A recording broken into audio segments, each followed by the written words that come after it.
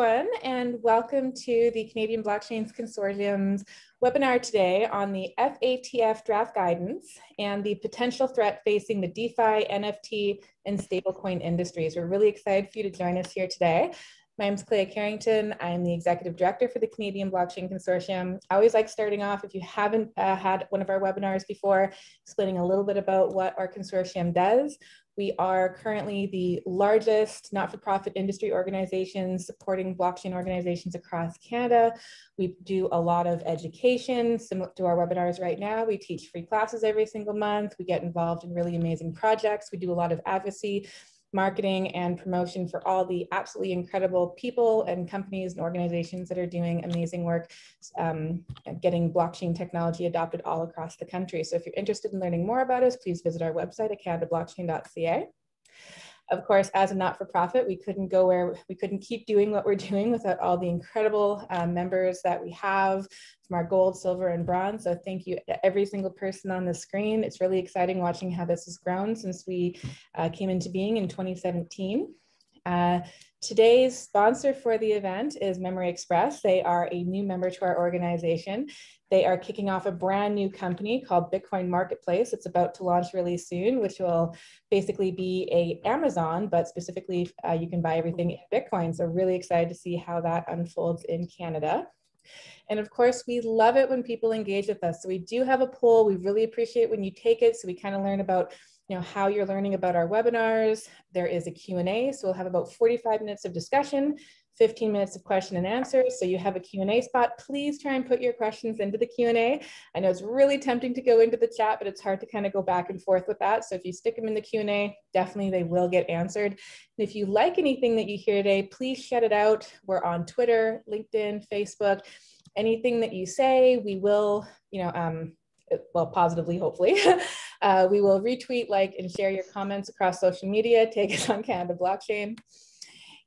We have issued out a magazine. It is free content. We love it when you guys read it. We have our next one coming out on May 1st, but we issue out a magazine on the 1st of every month. It's a really great way of keeping up to date on different topics in the industry.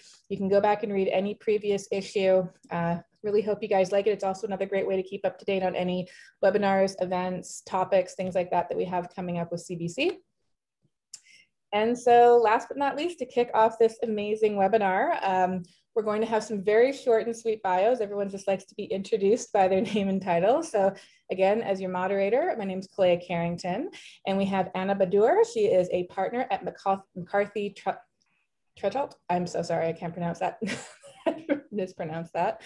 We have Melissa Smith. She's a partner at BLG. We have Matt Begoyan. He is a partner. Oh, sorry guys, I messed up on the slides. He's a partner at McLeod Law, and we have Amber Scott, Chief Compliance Ninja at Outlier Solutions. I was modifying these slides today and didn't do it justice. Sorry guys. All right, so I'm going to keep this up on the screen because we have a really meaty topic to get into, and these slides are going to kind of help with a little bit of guidance for some of the questions that we have. So it's going to be a free-flowing open conversation. So my first question to this amazing panel is, what is a FATF, and what is the revised guidance which the cryptocurrency community is talking about? Anyone can answer first. Sure. So the Financial Action Task Force, or FATF for short, is an intergovernmental body that provides recommendations for anti-money laundering to its member countries across the world. It's a global organization. To be mildly pedantic, it's not a regulator, and it doesn't issue regulation. The funny bit about that is that it issues recommendations for countries about how those countries will issue regulation from an anti-money laundering perspective. And its members then conduct evaluations. So there's a mutual evaluation of its membership. And if its members are not in compliance with those recommendations, then they can make their way onto a high risk, essentially naughty list of countries that are non-compliant with the recommendations. And that can cause all sorts of issues from a political and trade perspective. So in the theoretical good-bad continuum, it is theoretically very bad for a country to be non-compliant with the Financial Action Task Force's recommendations. from a Canadian perspective, our government evaluates our effectiveness in terms of anti-money laundering by one and only one thing, which is our FATF mutual evaluation.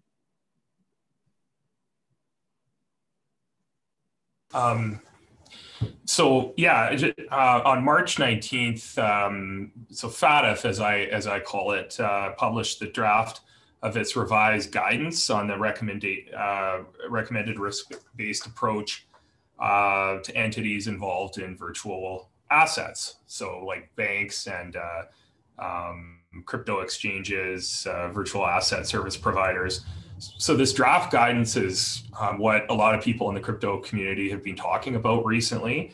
It was open for public consultation. I believe comments closed on April 20th. I understand that the final version of this guidance might be available in June, or somewhere around there. But yeah, so it definitely, like Kalea said, very meaty. There is a lot to unpack here.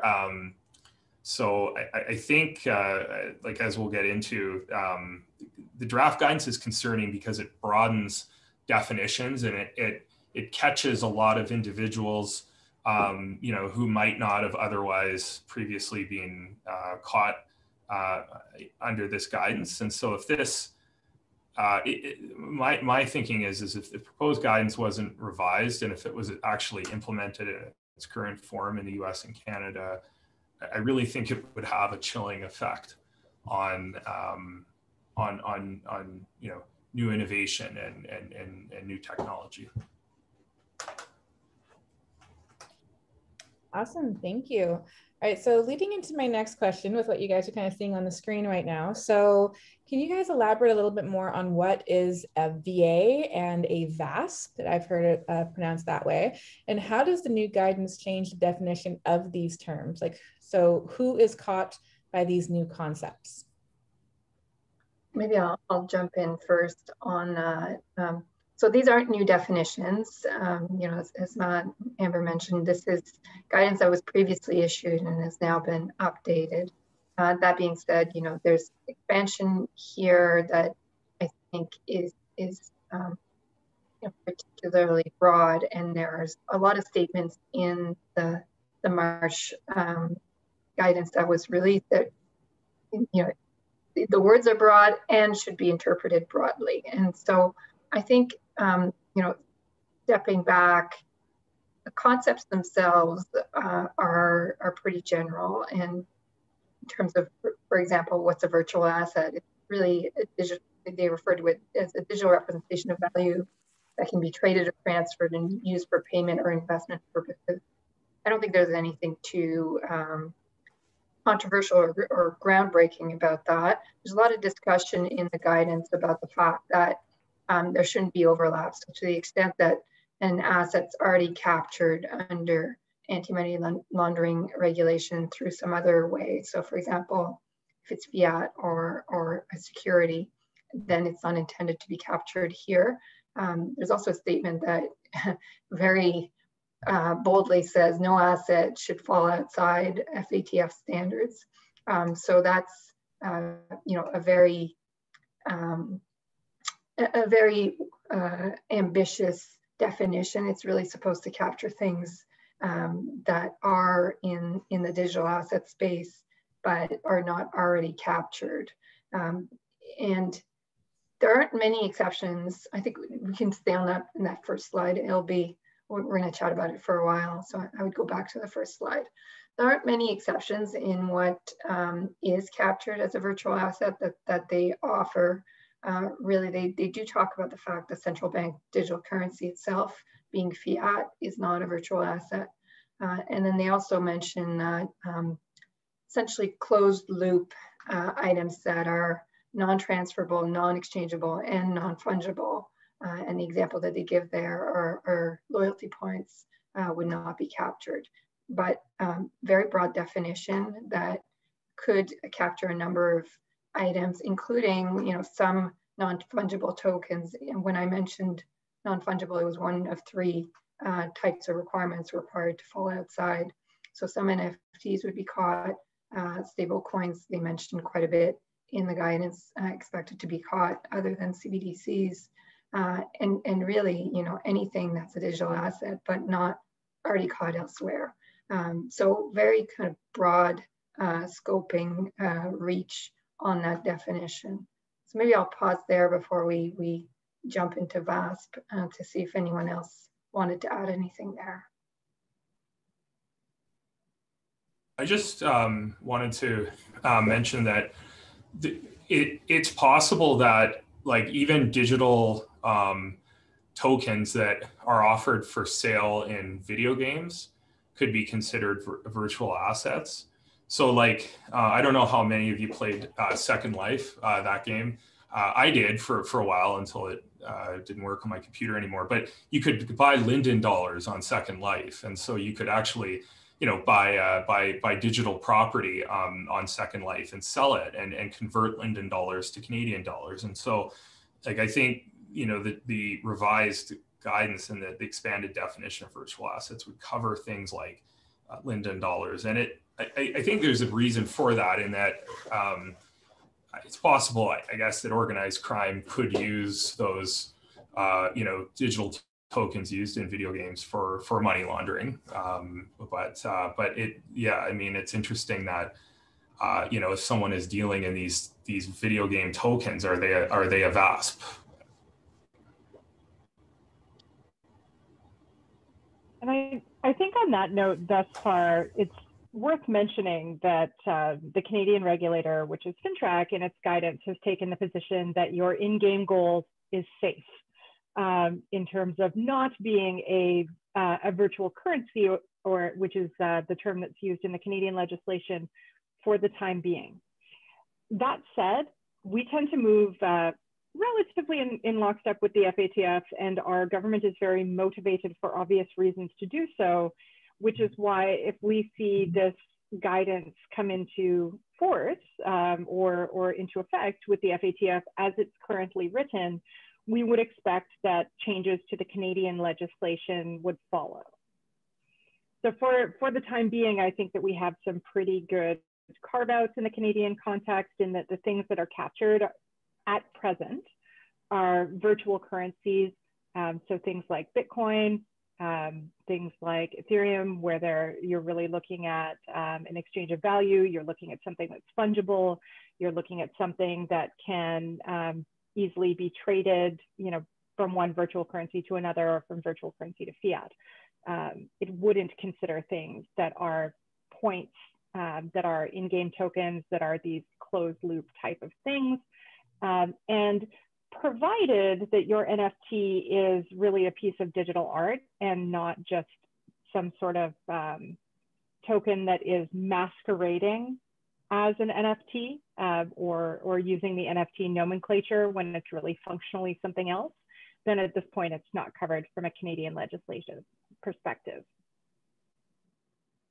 Yeah, and I think that's an important point. You know, we're at a point in time where we've got a Canadian regime that's really based on older guidance from the FATF, and this is really you know, forward-looking in terms of what we may see in the future.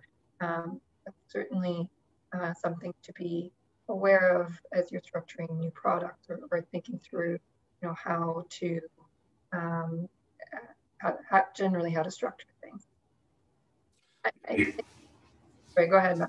Oh, I was just going to say the older guidance, I think it contemplated like the centralized custodial crypto exchanges for the most part. And so, you know, the newfangled DeFi products were like a blip on the radar when the original guidance was published.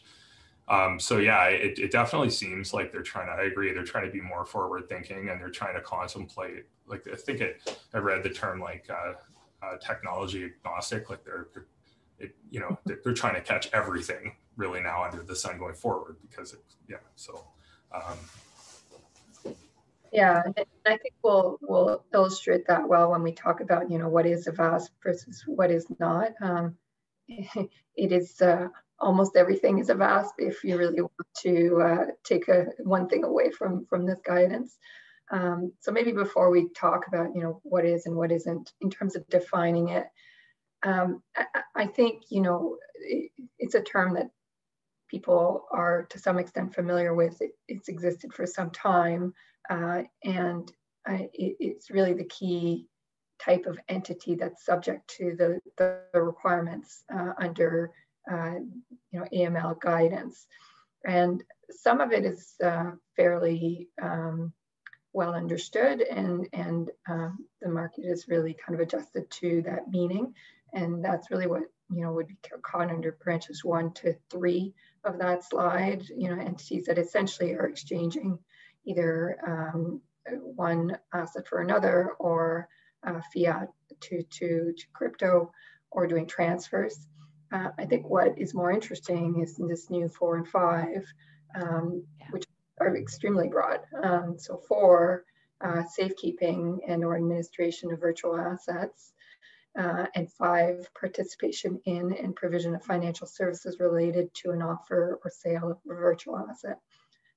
Very, very broad, wide ranging concepts that are really used when you read through the guidance to capture entities in the ecosystem that may be quite surprised that they are captured.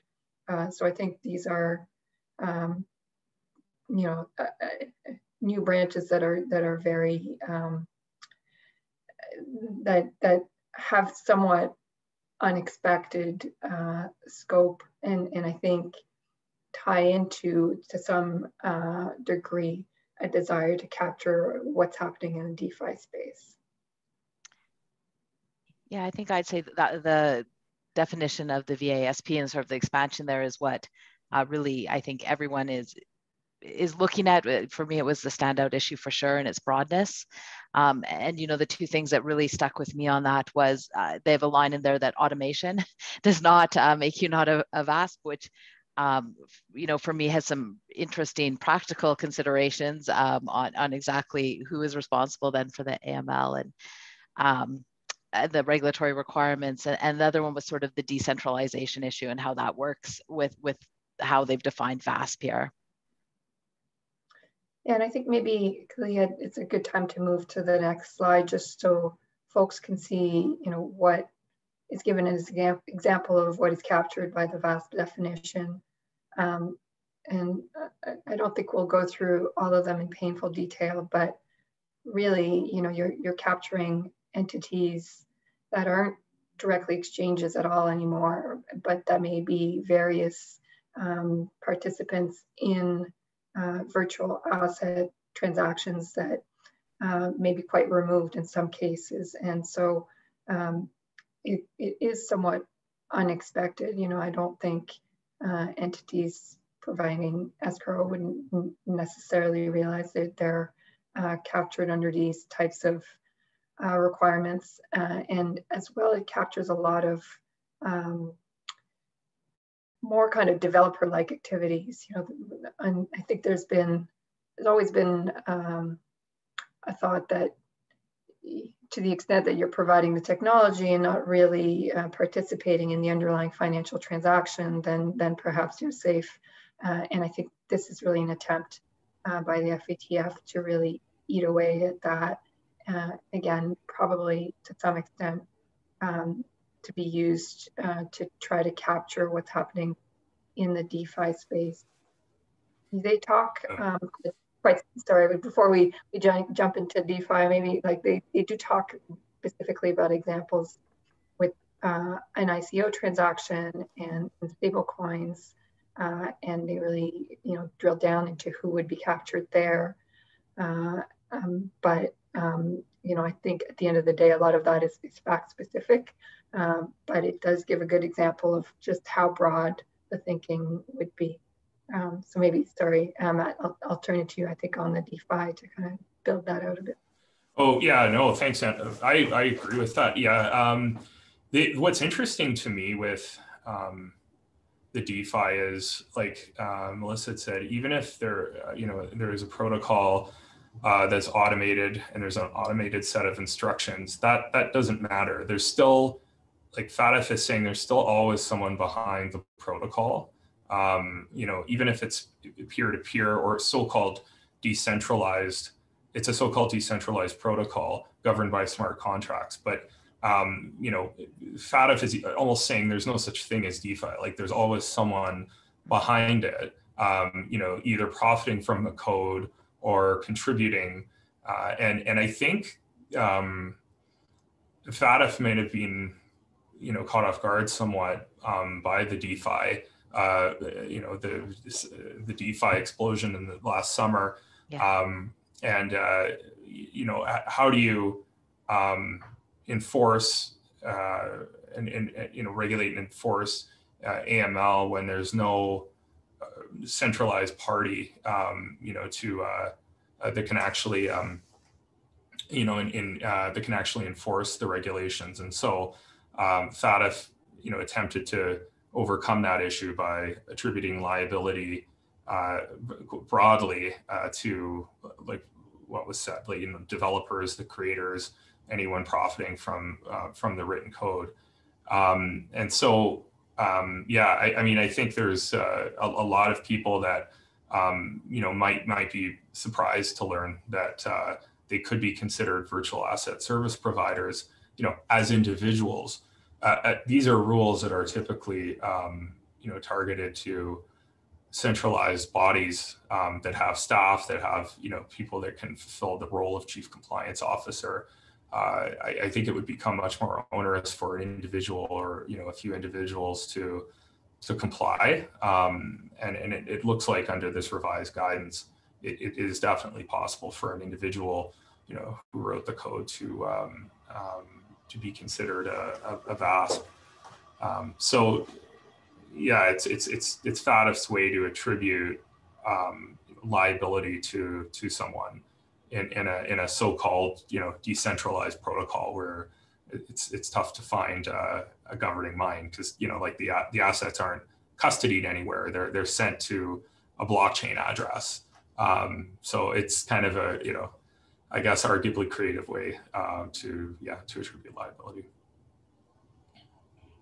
I think agnostic of the specific custody issue, though, there are a number of models that essentially refer to themselves as being DeFi models, or as my personal favorite, as being a DEX. But when you look at it, it's an exchange that's called itself a DEX. There's no real decentralization. You're talking about a centralized business that is run by a company that is profiting the same way that a traditional custodial exchange would be, and they've just decided to try to flip the nomenclature in the hopes that would provide them some sort of shield from regulation.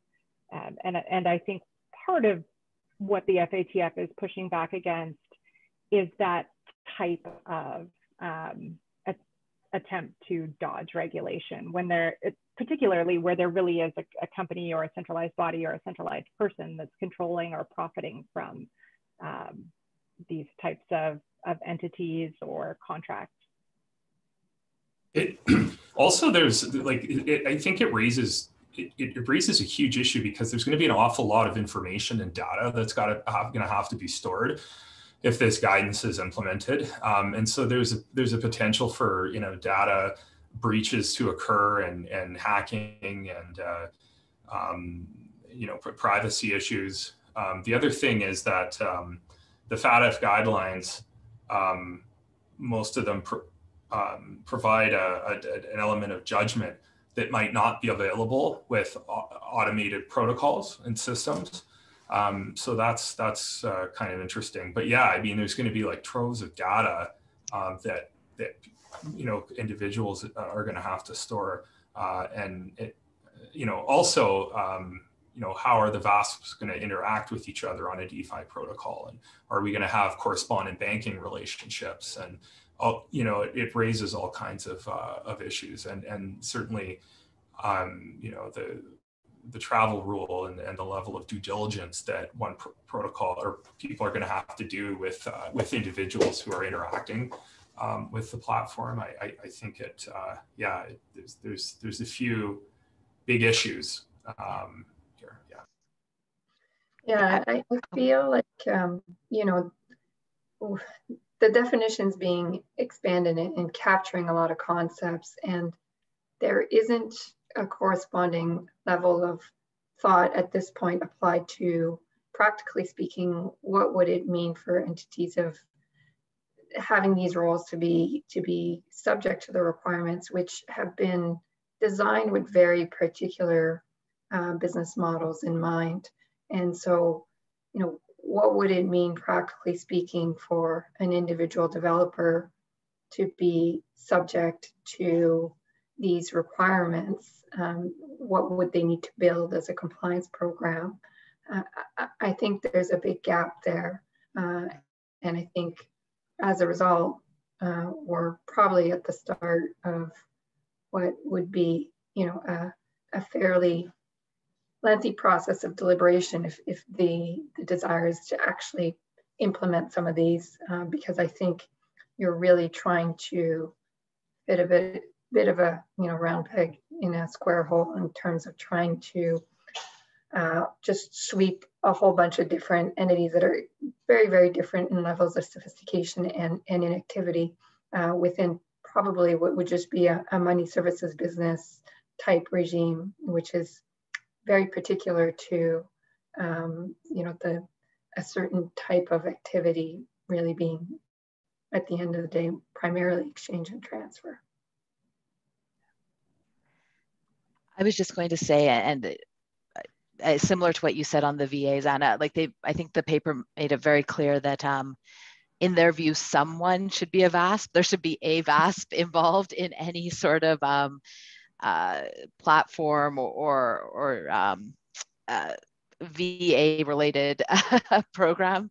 So it is interesting. And I think the developer would be sort of the last resort maybe, but they did sort of make it clear they would go there if there wasn't someone else who was an obvious person to implement all the recommendations on AML and diligence. One of the things I thought was really interesting was they actually acknowledged, I think they were talking in the paper about that if you were a licensed VASP dealing with other licensed VASPs, it would sort of be maybe less risky than if you were dealing with someone who wasn't licensed, but acknowledged in there that currently that people don't actually have a way to determine if their counterparty is licensed or not, because there's I don't think any countries currently that maintain lists of people who are licensed or regulated in the VASP space. So definitely some practical implementation problems that they've sort of acknowledged, but you know, I don't think there's a quick solution to some of these problems. With that in mind, I have a question for you guys, sorry. So how exactly does the draft guidance affect the NFT space? Because we're hearing a lot about NFTs right now, but everyone's coming out with them. Some companies are launching saying like, oh, we just raised $3 million in NFTs. So how does the draft guidance affect that? Well, so I mean, I think some things. They mentioned that fungible or non-fungible tokens that transfer value might be considered virtual assets. So if there's a value transfer, you know, some of them might not be, but and the difficulty with NFTs is, I mean, they can change form and shape and character quite easily depending on you know, the token standard and the type of wallet that they're sent to. So I think they do. FATF does open the door to saying, yeah, they could be virtual assets depending on their characteristics. I would agree on that. If you read some of the articles about the interpretation of this guidance, I think some were more categorical and essentially said, you know, new guidance expands scope of virtual assets to NFTs. I don't think it says that in black and white. It does kind of delete a bit of language that perhaps would have been more conservative on NFTs, but I think when you're going back to that original definition in terms of, you know, is it a digital representation of value for investment or payment purposes, you're still, you know, looking at that definition, but with NFTs, you have to look at the, you know, specifics of each NFT and is it captured by that? and or is it a security? Because it could be a security if there's, say, a royalty stream and it's exchangeable, etc. So it might be captured that way. All this to say that this guidance does open the door and provide more basis for the thinking that, you know, NFTs would be captured to some extent, depending on how they're structured, which is a big, long, complicated way of saying it depends, which is not a very satisfying response. But a lawyer, your typical lawyer response. It depends. I think that's such an important response, though, that you can't just slap a label on it and have it mean something, which is why we see so much so-called and it's exactly as smarmy as it sounds, but that's a term that appears a number of times in the FATF publication, and it's not accidental. Right, so-called stablecoins. Yeah, seems like they're taking a swipe at stablecoin. Yeah, Kalea, to your question, you know, if someone is saying they're raising like 3 million on it, I mean, that's probably distribution of security. I don't know. There's probably some other things at play there. Yeah. One of the things that I've heard on a security side, and I'm not a lawyer, this is not legal advice, but we have lovely lawyers on this panel, has been that as soon as you fractionalize the ownership of a thing in Canadian context, then it becomes a security, which is something that I think a lot of creators in the NFT space haven't really thought through. Yeah, I would agree. I think that's one of the, definitely is one of the characteristics. Yeah, when you're selling in it, because just think about it in terms of like real estate, for example, you know, Canadian real estate, there is Canadian case law, you know, where someone was selling an interest, fractional interests of land, you know, via promissory notes, and those notes were held to be securities. If you look at the definition of, I know this isn't about securities, but if you look at the definition of security in the securities law of your province, it captures an enormous, you know, amount of things, much like the FATF guidance. So it's expansive, and you know, it's meant to be expansive and capture, you know, things that haven't even been thought of yet. But yeah, definitely that fractional splitting it up. I mean, yeah, if you look at other industries, those things have been deemed to be security. One of the things that I found interesting that's sort of on this slide that I just wanted to bring up and maybe see if other people have thoughts was on the peer-to-peer exchanges. I think they made it clear they're not trying to regulate individual users. So with a peer-to-peer one, they wouldn't be a VASP necessarily. Having said that, though, they certainly put onus, I think, on a VASP who would enable peer-to-peer kind of transactions. And I don't know that they put a lot of guidance around what that onus looks like, but it's sort of mentioned this is considered high risk. You would need to do something to tell us how you're addressing that high risk, but then not a lot of details. And I thought that was interesting because the onus seemed to be both on the country to try to monitor these using, I think, you know, some sort of blockchain analytics, or on the VAS that would allow or enable peer-to-peer transactions. I thought, you know, how broad they went on peer-to-peer exchanges was interesting. It shows kind of a, you know, an attempt to really try to capture anyone and everyone to some extent. Mm-hmm. And when they talk about, you know, the person conducting business development as being captured like that, that was a bit, you know, unusual. So basically, you know, someone who's marketing and you know, making sales, being caught, which is first of all a pretty you know, scary thing for people in that space, and they need to be aware of. But second, you know, kind of going back to the original point in terms of, you know, if you're caught, what does that mean? How do you comply? Like, certainly the team is not built for someone who's just in a business development role as an advisor, or, you know,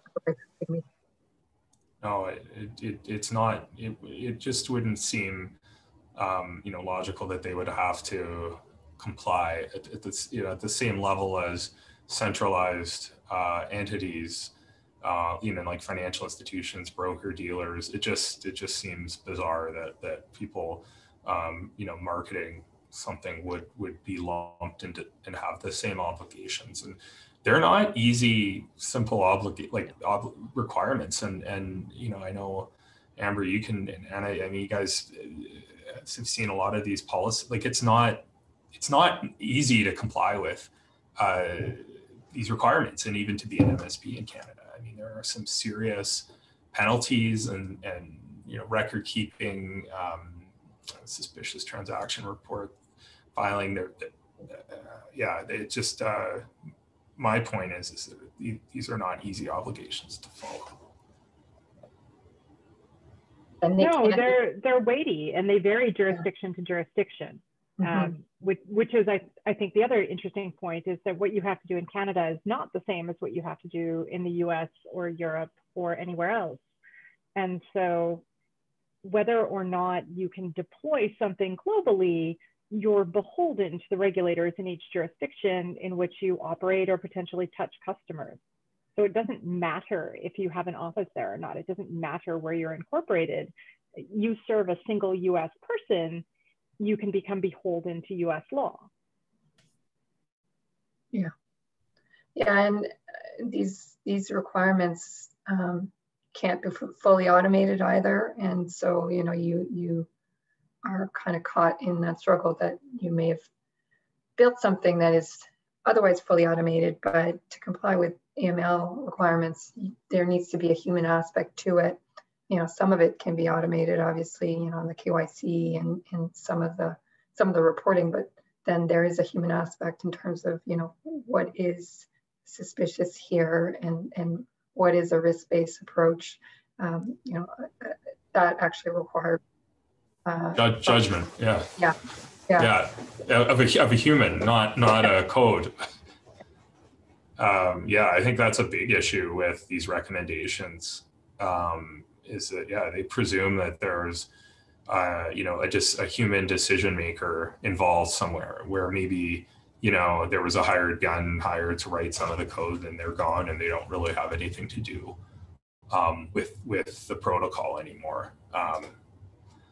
Yeah, I think, Melissa, you had said earlier, like there's all, you know, there's that person behind the automation, which is true.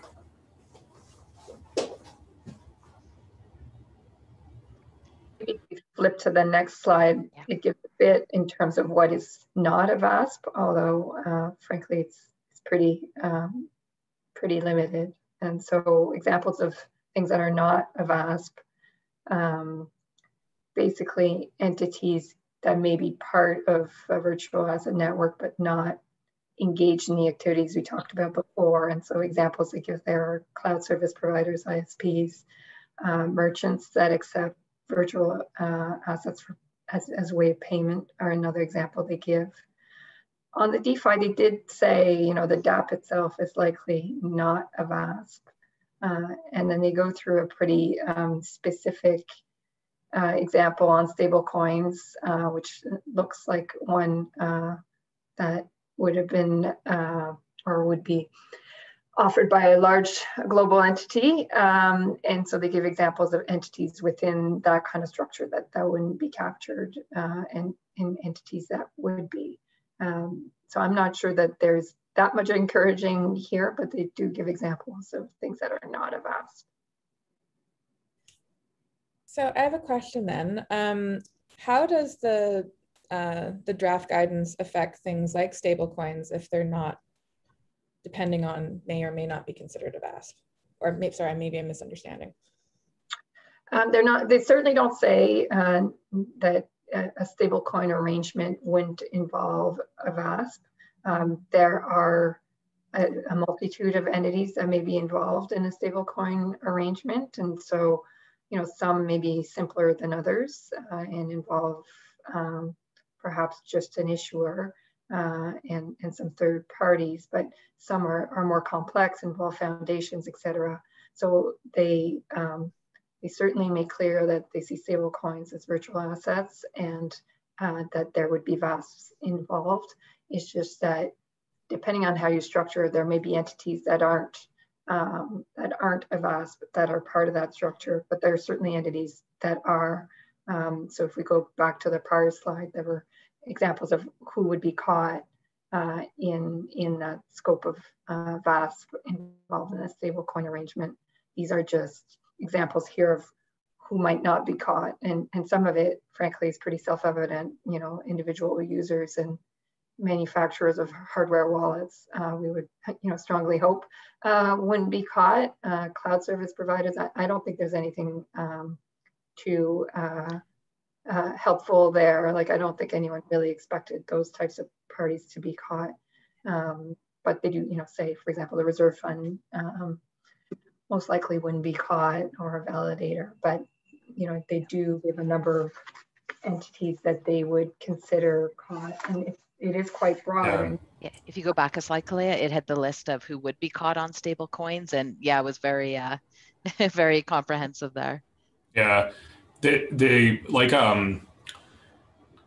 even like just in DeFi, someone holding a governance token may be a VASP, which is crazy broad.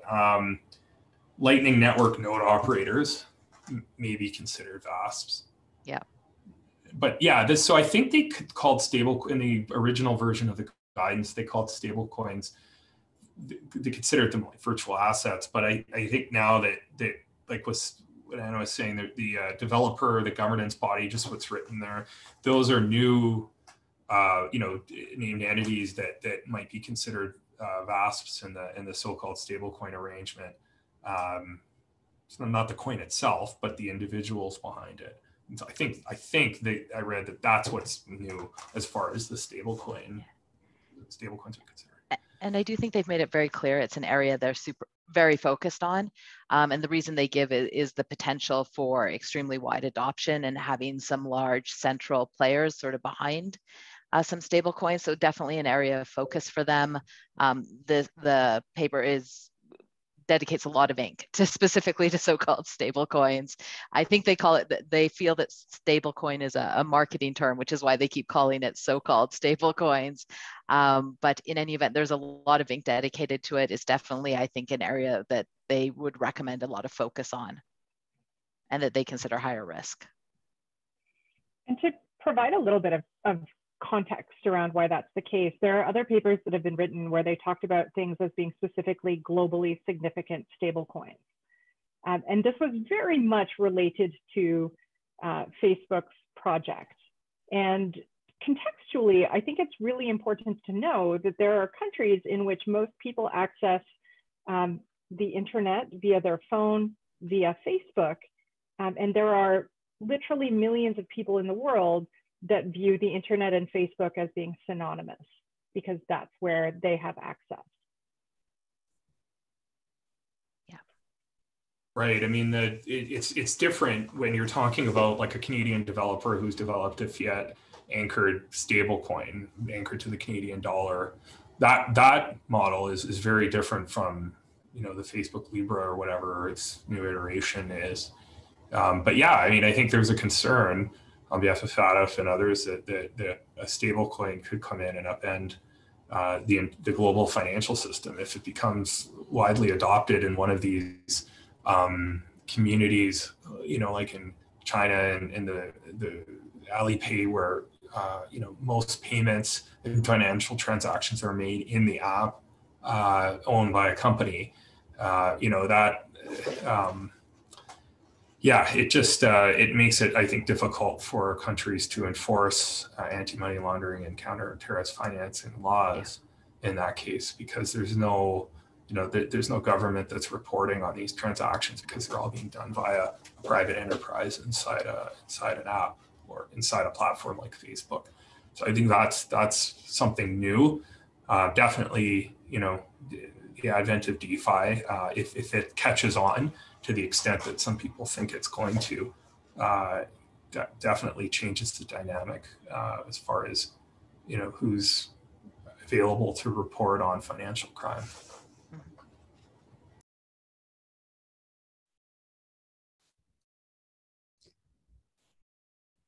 So my next question, do you think that the final guidance will look anything like the draft guidance?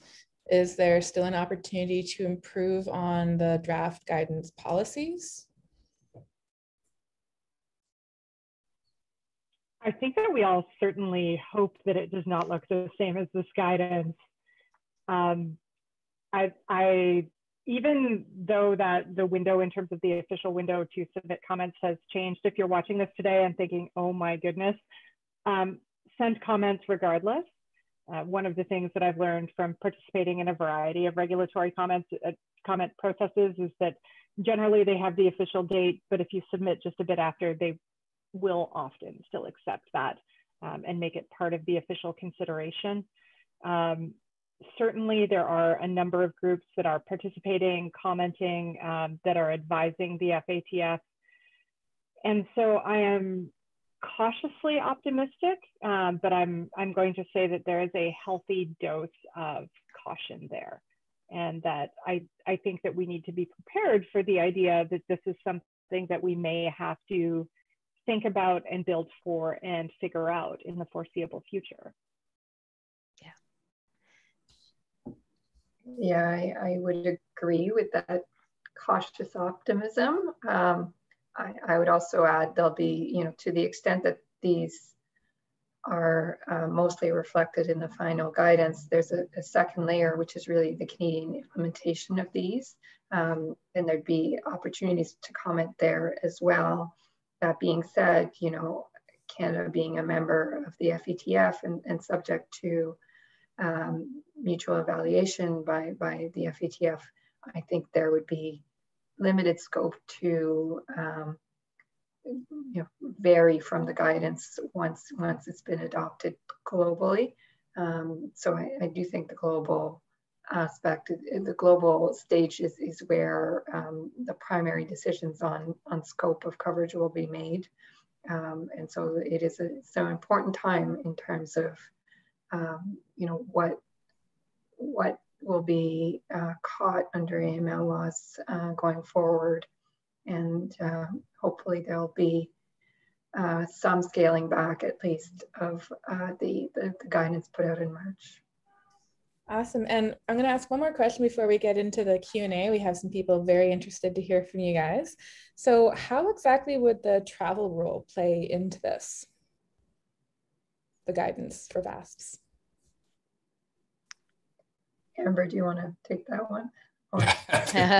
I'll defer to maybe someone else, Amber, or AML expert. So this is the travel rule, and let me stress that I think the travel rule is incredibly painful and difficult to implement. I don't think the updated guidance makes it, the travel rule that is, any more painful or difficult to implement than it already is.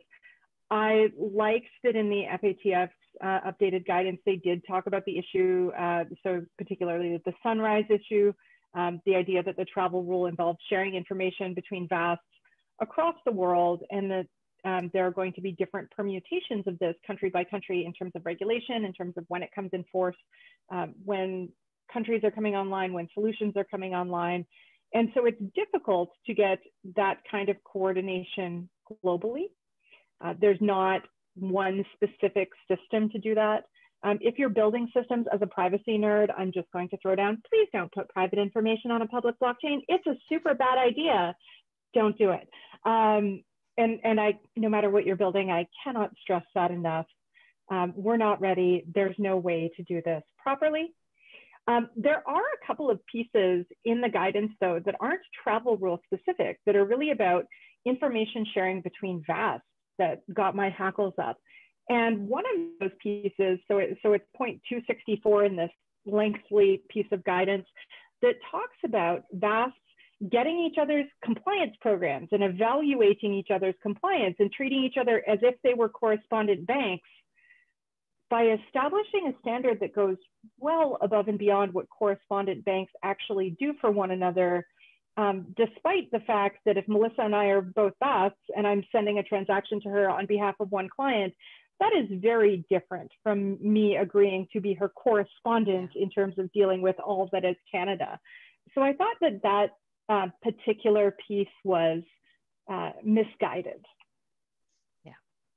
Yeah, I would share that surprise and apprehension. Typically, entities treat their compliance program as highly proprietary both from a competitive perspective and obviously nobody wants their compliance program being leaked in any way, because then you're vulnerable to being exploited.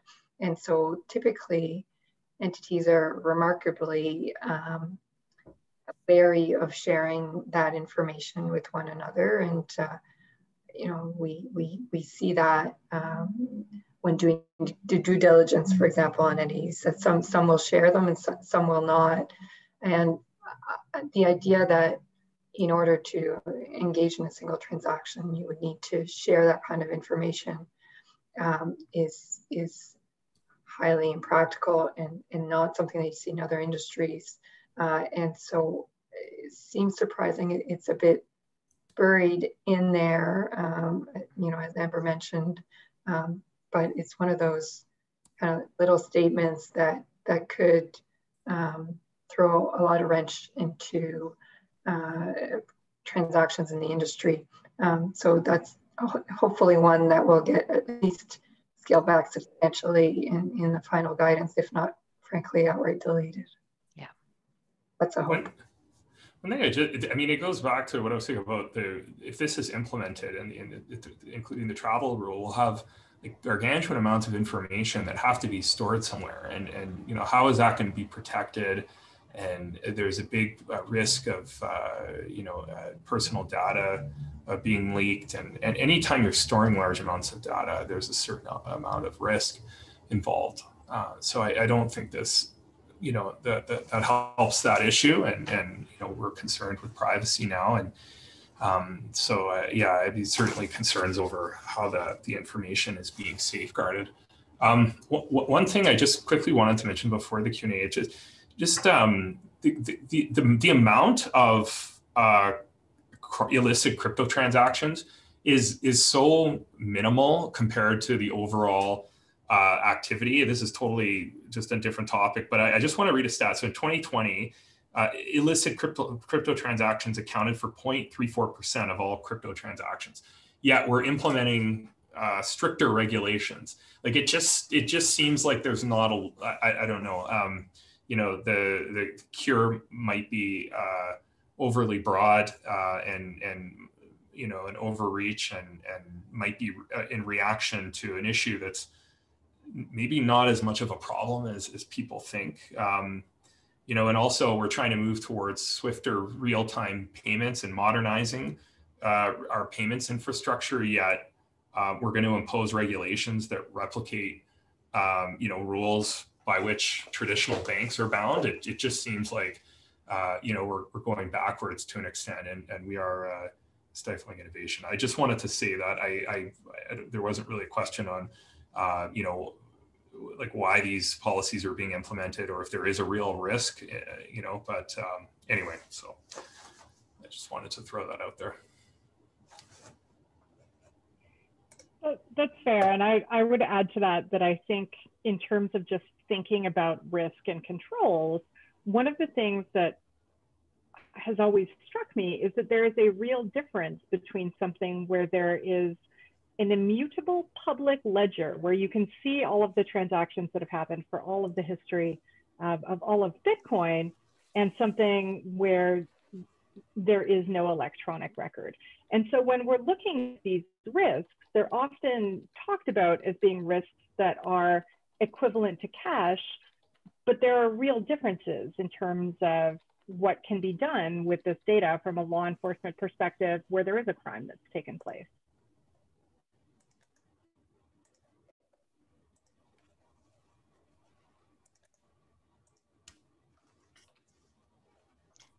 Right. Awesome. So I'm going to ask our first question from the audience. So what are your thoughts on growing concerns that FATF, which is pretty much non-public private organizations that has its roots in Western ideology and has been used to influence Western geopolitical control over underdeveloped and developing nations by issuing de facto black-gray listing when it really has no legal or regulatory or statutory standing globally, and the same notion of controlling banking and financial services industry incumbent powers using this platform to manage the emerging developing cryptocurrency and DLT industries. It's a lot. how do you think the emergence of CBDC in China and elsewhere will impact FATF future nuances, value as developing countries bypass traditional reserve currencies, the USD and the euro, to conduct regional trade using the CBDCs and not going via SWIFT and IBAN type networks? A lot. There's a lot there. Yeah, I don't really know. I don't understand the first part. I mean, I think the central bank digital currency, experiment in China, it's fascinating to watch that play out in real time. I think there are serious issues of state control over people's activity, individuals' activity. I have concerns.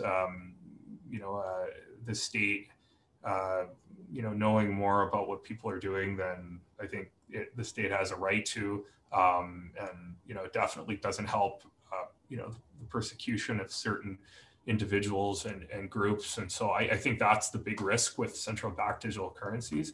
I don't know how that relates to these FATF guidelines, but big data, state control, those are all, I guess, concerns, some overreach of laws. Okay, awesome. On the first part, my temptation is to kind of do an off the cuff, like that's above my pay grade.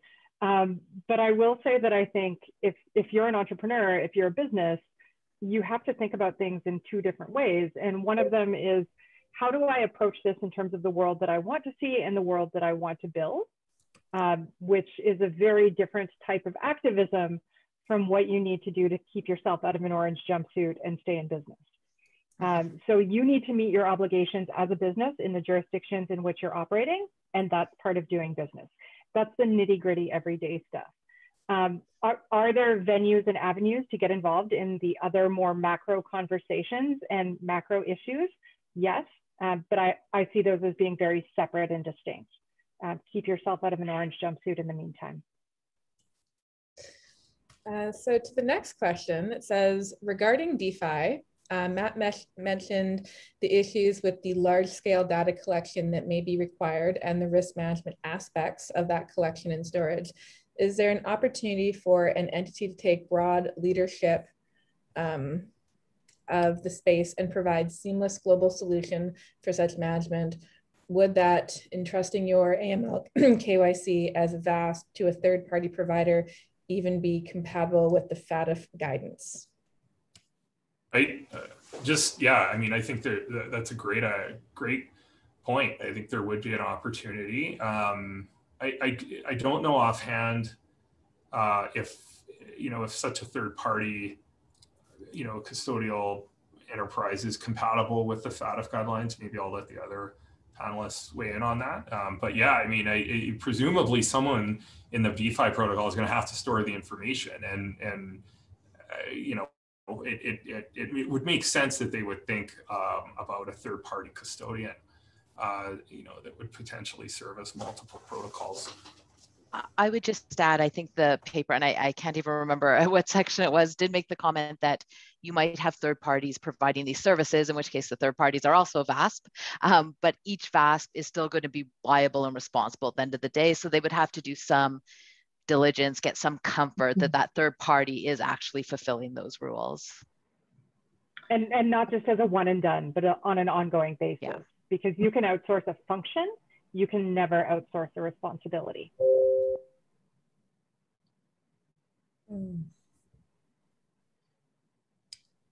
Awesome, thank you. Okay, so our next question is, not a question. Okay, so if cloud companies are not being caught by this guidance, this means the data can potentially be held outside of jurisdiction. Does this pose any specific challenges to AML?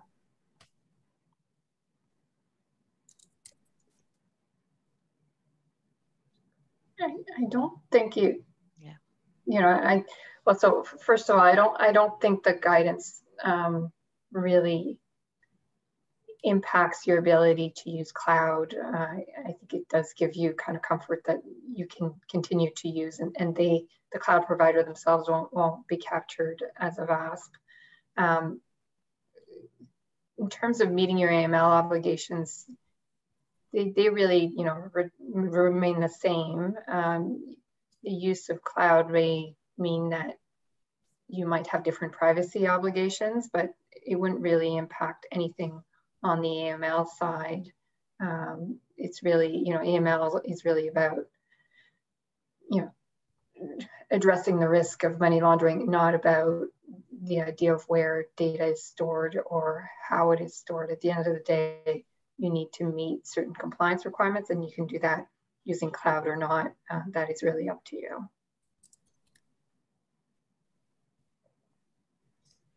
Awesome, thanks. Okay, so we have time for maybe one or two more questions. So this is from Craig. This question is for Matthew. 1 in 300 crypto transactions being illicit, as you mentioned, seem like an enormous number in the context of ordinary finance. Are you sure this isn't a reason to strengthen crypto's notoriously lax financial control?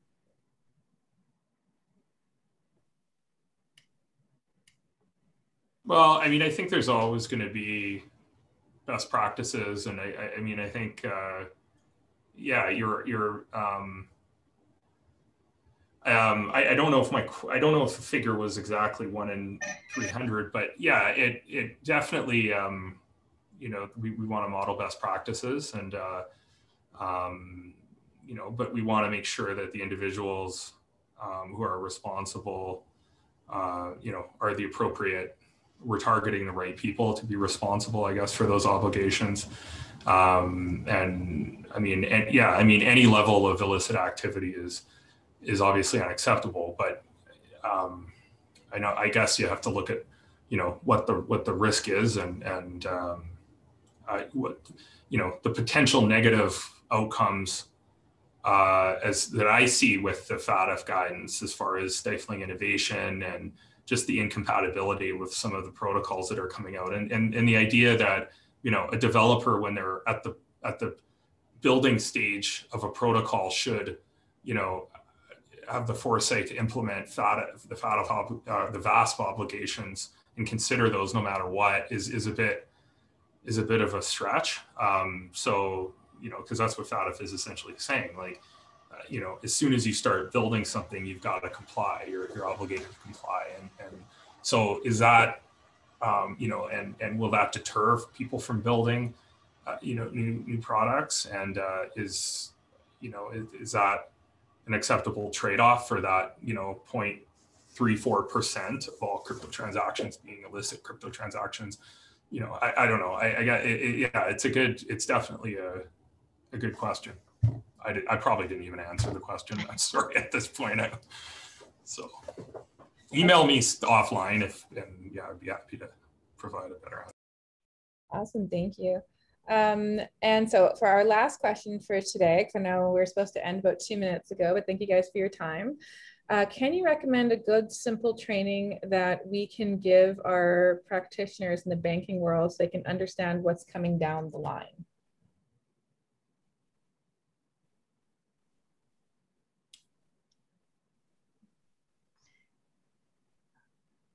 I have to say, I don't know of any that are existing right now. I think it really depends on the specifics of what you're trying to learn. And there are a lot of different avenues. There's no shortage of materials to, you know, learn this space. I think the problem is possibly that there's too many. I mean, in terms of keeping up with global regulatory change, you know, the horse's mouth is the best, and tracking FATF and FinTrack, et cetera. You could also refer to, you know, blogs and et cetera. And I know, you know, all of us here tend to write quite a bit. And then there's also, you know, a number of providers of education or service providers, say some of the entities like CipherTrace or Chain Analysis also produce a number of materials, a lot of podcasts, a lot of Twitter. You know, it's no shortage of things to learn, but you know, you want to probably target it to what you're trying to aim. So if it's it sounds like in a banking context, it sounds more like training, in which case I do recommend actually consulting, you know, experts that can help with training of employees, as opposed to referring to third-party sources that are kind of generally available. Awesome. Yeah, everything changes so fast in this space. It's really hard to point to a single source of information, but there are a lot of great content creators that are putting information out there.